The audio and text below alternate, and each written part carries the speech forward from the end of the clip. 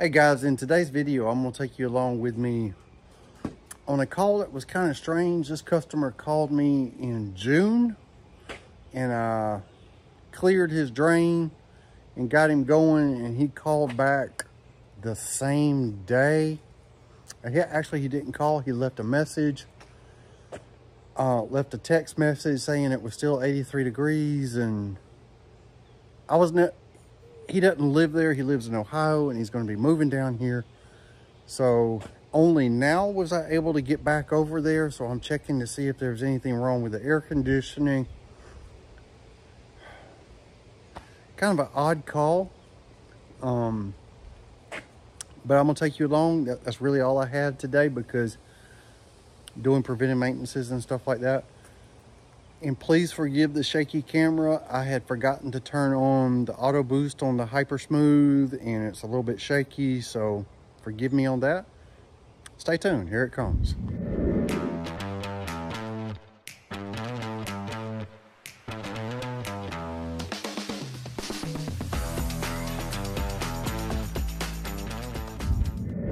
All right, let's see what's going on.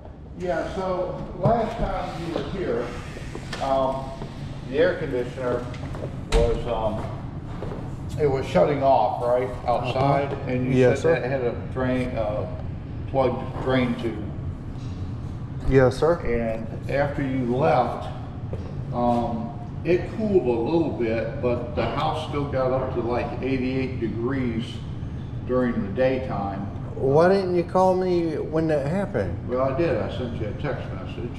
Well, what number did you send it to? Because one of them's my landline and one of them's my...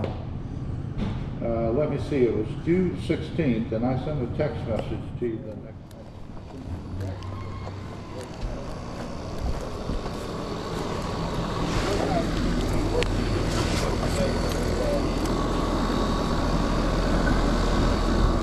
You said in the heat of the day, it don't seem like it's working very well? No, sir.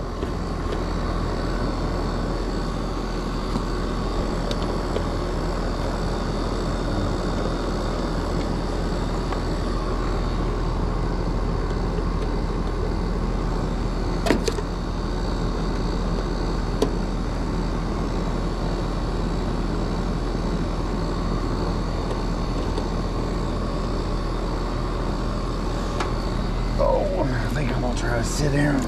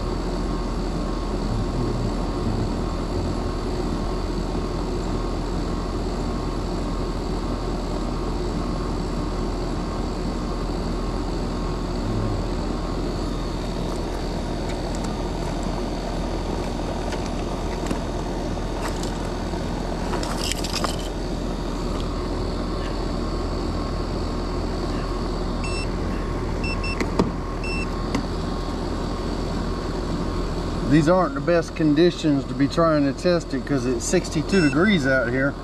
Yeah. We aren't going to have any real heat for a little while right now. Right.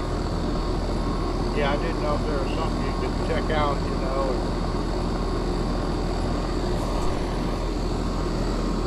All right, we have a subcooling of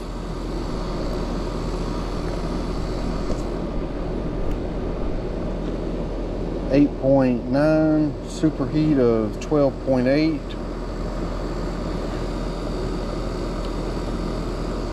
Outside temperature is 62 degrees. It was 72 inside.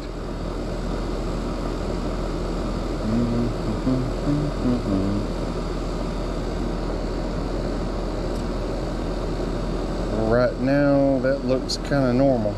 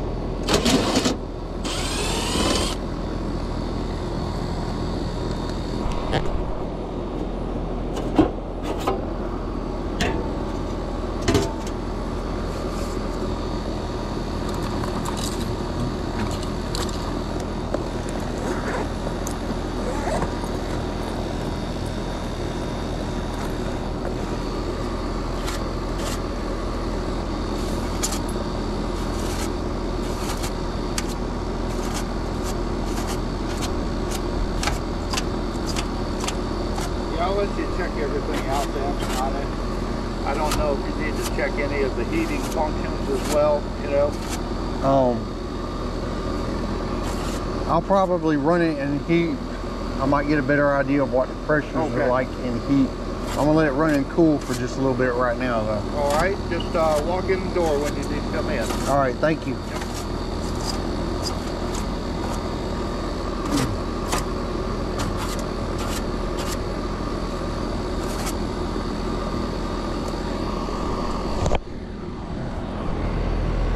Yeah, so running it in cool right now ain't gonna do a whole lot because it's 62 degrees outside,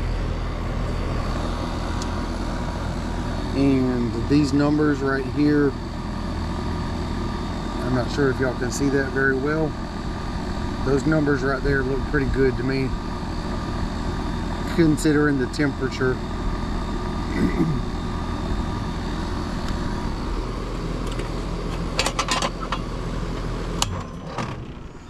This looks like one of my installs.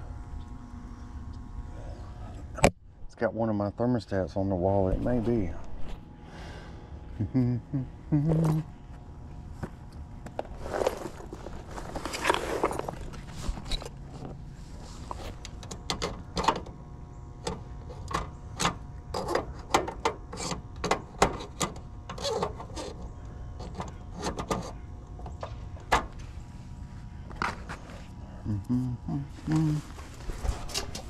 All right, that's supposed to be a 45.5.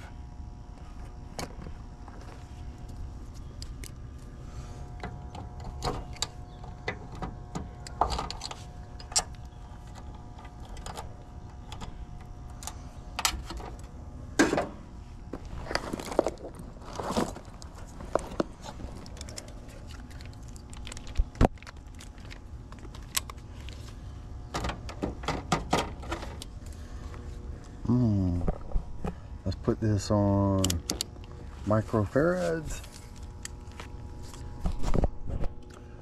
All right, first we're going to test the 45.6. I don't think I'll try to put this where y'all can read it. 45.6 and the 5. I've got 5.0.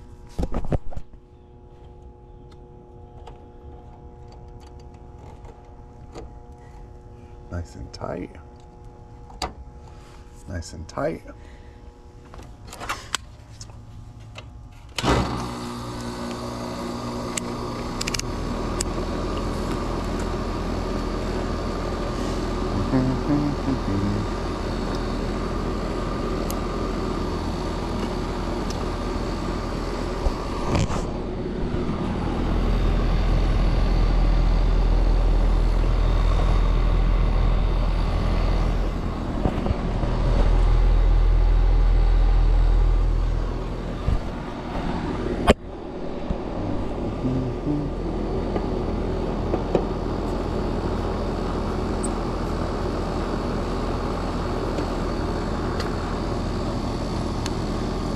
Alright, something I'm going to do here, I'm going to jump from my yellow to my blue up top up here.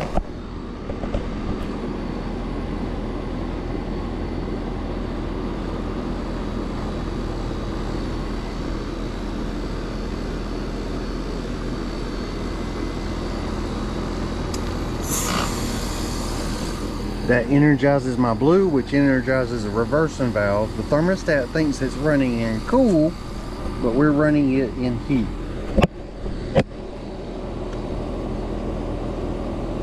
I'm gonna put this over here on true suction.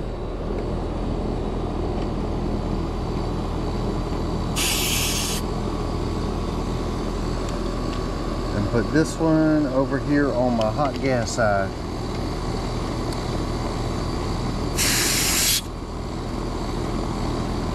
On a heat pump, this is always the liquid line, and this is the vapor line, which means it's vapor and cool and in heat.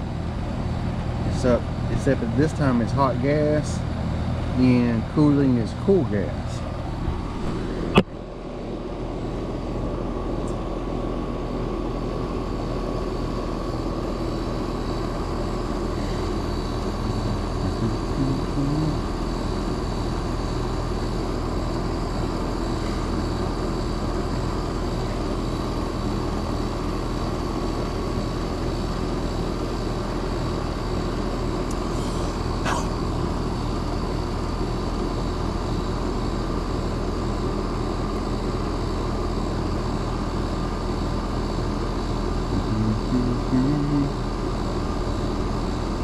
Suction looks normal.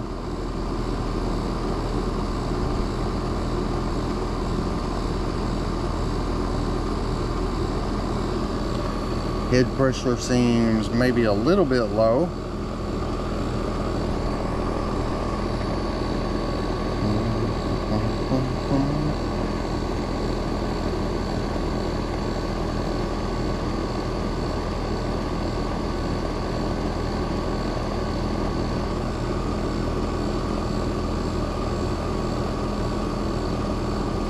I would normally expect something above 300 right now.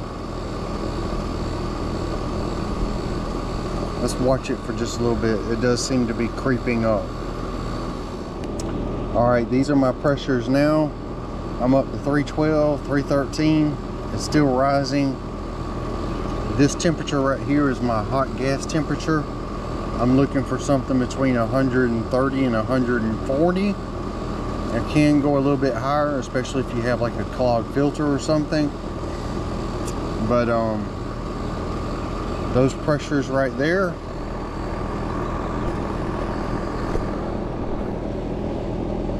those pressures look normal to me.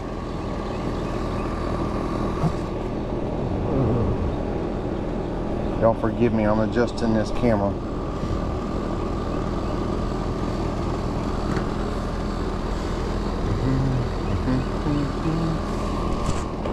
And from running cool, we've already got a little bit of a drip going.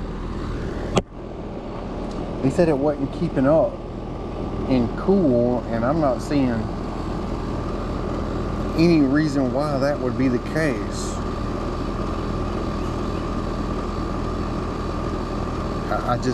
I'm not seeing it.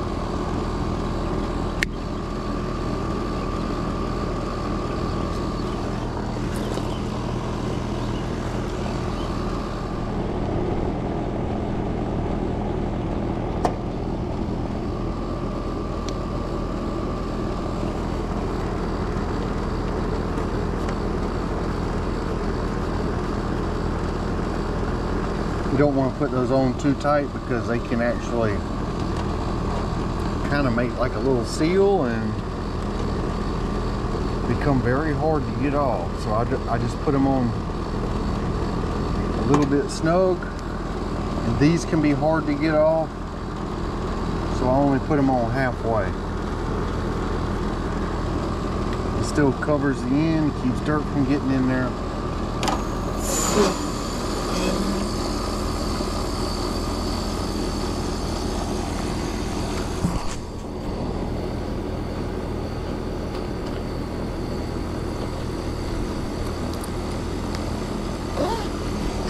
All right. Okay, yeah, so that was it. I didn't find any problem, and nor does he know that there has been a problem since that one day in June. Maybe he just didn't wait for it to cool off. I don't know. He's going back to Ohio, so here we go once again, not knowing if it's going to be working or not. But I told him to leave it on 72, and he can tell what temperature it is in the house from his security system. So if we have any problems, maybe I can get back over there and see what in the world is going on, but I don't think there's any problem. Thanks for watching, guys. Like and subscribe if you hadn't already, and I'll catch you on the next one.